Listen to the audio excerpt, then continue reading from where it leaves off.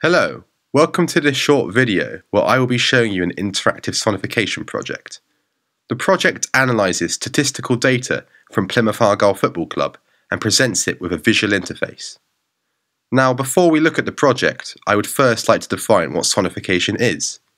Sonification is a means of analysing complex data and portraying it as sound, specifically sound without speech. Data often tends to be visualised, usually in the form of a graph or a chart. This, of course, is a very useful way of analysing data, as you can pinpoint values and compare trends. However, people forget that visual data does have its limitations, and data can in many cases be better perceived by other means, such as by sonifying it. Sonifying data brings the data to life. It lifts numbers off the page and envelops you in the world of the data that you're analysing. This often gives a broader picture, and the changes to the frequency, amplitude and the stereo field make full use of a sense which is often neglected, your auditory system. And of course, listening to data doesn't prevent your eyes from being used, so it can be very useful to be able to both hear and see data. Right, so let's go into the project and have a look. But before I demonstrate the patch, I briefly want to talk about what exactly I am sonifying here. The whole idea of this project is to find out whether the size of the crowd at Plymouth Argyle FC home matches influences the performances of a team on the pitch. The data used aims to spot a correlation between the average home attendance and the total number of points obtained at home for each season. In total, 92 years have been analysed, starting with the 1924-25 season all the way to the 2015-16 season. The reason for just analysing home games is because large travel times, long distances, and the prospect of poor weather won't have much impact on the home crowd, whereas they would for the away crowd. The data itself was obtained from Greens on Screen, which is explained in the Further Info subpatch. Now I have explained what the data is about, it's time to demonstrate the system. Okay, here we go.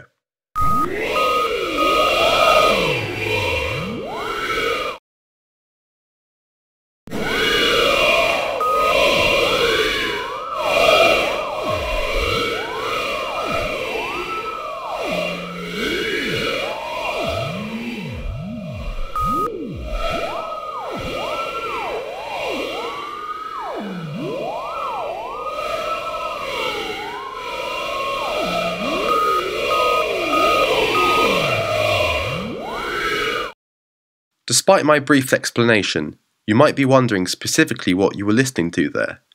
Essentially, you were listening to three elements, three datasets. The first one, here, is the data of a total number of home points per season, with a win adjusted to always count as 3 points. The higher the number of points, the higher the pitch of the oscillator.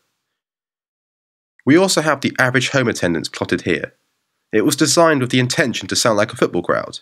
And just like a crowd, it sounds louder, noisier, and gets more animated when the attendance is high. Finally, the seasons where more than 55 goals were scored have been plotted here. This is represented by a beep. The purpose of this is to find out whether more people watch their team play if lots of goals are being scored. Now, I will give you a quick run through of the controls. The patch is simply operated by first pressing the start button. The play-pause button enables users to pause the data, and when paused, users can scrub through it to listen to individual sections of the data. This is very useful for homing in on a particular section. The volume sliders for each element can be moved up or down, so if I turn this one up and these down, I can now focus on one element. Perhaps the most important option in the control bar is the speed slider, which adjusts the rate of playback. A slower setting helps to hear the data in more detail, whilst a faster setting helps to get a better gist of the overall trend. I haven't got time in this video to explain the advanced controls. You can do that by reading the instruction manual by clicking on PD instructions here.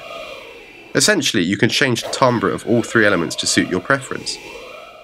This concludes the demonstration. In conclusion, the project does pick up a trend in data which the graphs didn't.